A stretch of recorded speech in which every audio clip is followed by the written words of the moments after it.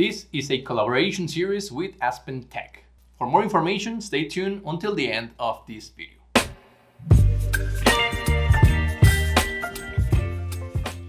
Now, I'm pretty sure that you have heard something around hydrogen technologies, hydrogen economy, hydrogen use as a fuel, maybe even some technical terms such as hydrogen cells, or maybe even about the colors, green hydrogen, blue hydrogen, gray hydrogen, or so. Or perhaps you already know the fundamentals of hydrogen fuels and why they are important in the industry. Make no worries, this video series is for everyone, especially for those young students, professionals that want to learn more about the hydrogen economy. And the main question arises, why is it so important for the process engineer to know about hydrogen economy? The hydrogen economy is an idea or a proposal to make hydrogen the carrier for our main fuels. Pretty similar to how fossil fuels and electricity are being used today. After all, hydrogen is nothing more than another option as a fuel. One of the great advantages is that after burning, it will simply release water vapor.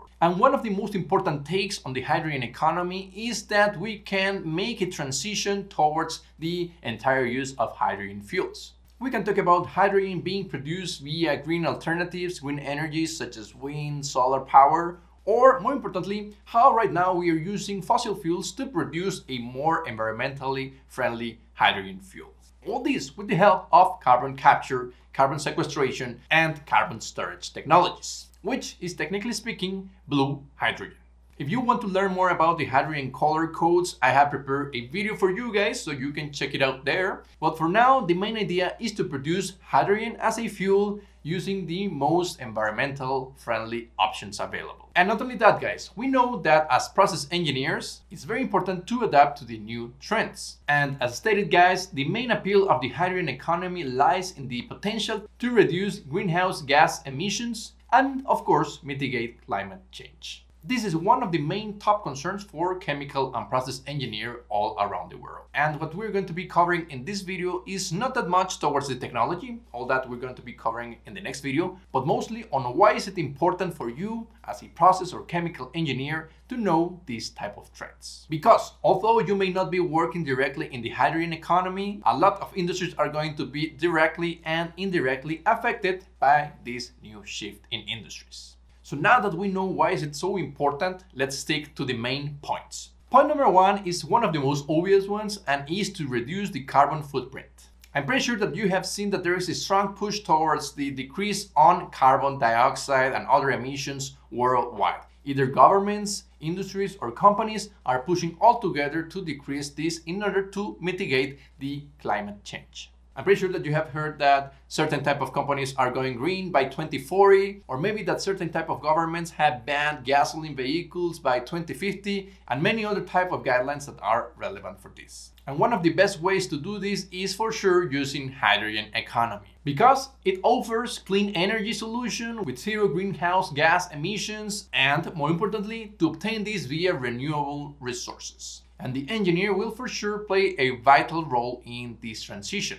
I'm talking about the hydrogen production, hydrogen storage, utilization, distribution, and more. Now, point number two is that hydrogen is very versatile for any kind of industry, hence its potential to make the transition from fossil fuels to hydrogen fuel. It's very important to remark, guys, that in the past, hydrogen faced significant challenges as a viable fuel option. Its production was complex, or maybe it was costly, but not only that, guys, hydrogen fuel has a very small amount of energy density, meaning that this is one of the top challenges to improve the storage of hydrogen fuels. Thankfully, guys, by now there's a lot of technologies that are rapidly increasing and improving the hydrogen storage distribution technologies. And not only that, guys, hydrogen fuel is being adapted to a lot of industry. Let it be petroleum refining, bulk chemicals, pharmaceuticals, and more. And the main idea is that the engineer will have a lot to do with this, meaning that there will be a lot of research, a lot of design,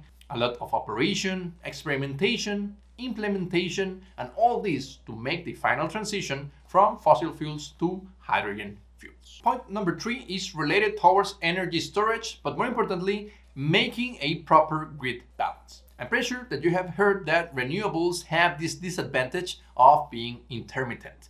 For instance, solar energy can only work whenever there's a sun, let it be daylight, or wind energy will only work when there's wind out there, making this type of technologies quite unreliable whenever there's no source. Make no worries, because hydrogen fuel may be one of the best options to tackle this problem. As stated, guys, hydrogen may serve as a valuable energy carrier to store excess renewable energy, helping to balance the intermittency of renewable sources. A quick example will be using an electrolyzer to convert solar energy or wind energy, and then we will have the hydrogen fuel, which can later be used at night or whenever there's no wind. And guys, this is just going to get better as hydrogen storage technologies keep improving. Number 4 is the decarbonization of transportation. And we already talked about the carbon footprint, but really transportation is one of the top producers of carbon emissions. And I really want to pay extra attention in the electrical vehicle industry, which has been making a significant push towards the use of hydrogen fuel in their cell vehicles. I'm using this example because I'm pretty sure that you are quite familiar on how the electrical vehicles are having this problem on where to charge, how long to charge, how expensive is charging, and more importantly, where does the energy for these batteries come from. And now, point number 5 will be hydrogen economy can address the energy concerns all around the world. Now guys, I'm pretty sure that you have seen the importance on the reliability of energy sources. For instance, we have witnessed how geopolitics and energy distribution have been shaping our constant evolving world. A good example will be the Russian-Ukrainian war, which has been affecting the way in which Europeans get their natural gas, a fossil fuel. This wouldn't be the case if they will have a varied portfolio. This made us understand the importance of energy security and energy reliability. Moreover, understanding that having a very diversified portfolio of energy sources will be beneficial in the long run for any independent country. Not only that, it will help that specific country to make a quicker transition from fossil fuel to greener, sustainable energies. So hopefully by 2040, we'll see a shift of energy transition from this all the way to this. And there you go, guys, why the hydrogen economy is a very relevant factor for process engineers. And not only that, generally speaking, for any chemical industry. The hydrogen economy is here to stay for sure, but definitely there are a lot of challenges to be solved. Now, of course, this is a very big task for government and industry. However, the true hero in this endeavor is the process engineer, which is going to be in charge of researching, innovating, planning, designing, implementing, transitioning, operating, designing, and modeling all these type of new technologies. Hence, the importance of the process engineer in the hydrogen economy. I really hope that you took some value out of this video, because more are coming soon. Ensure to stay tuned, guys. Click on the notification bell so you get the next video right away, because we're going to be talking about hydrogen technologies. How do we get green hydrogen? Either solar energy, maybe we're talking about wind power, or maybe we are going to be shifting towards electrolyzers. Why do we need them? And how can we make these type of transitions or adaptations on our industry? Later on, we're going to be covering other type of tools, the electrolysis model, for instance, and how can we take the most advantage of this software. On my behalf, guys, that will be it.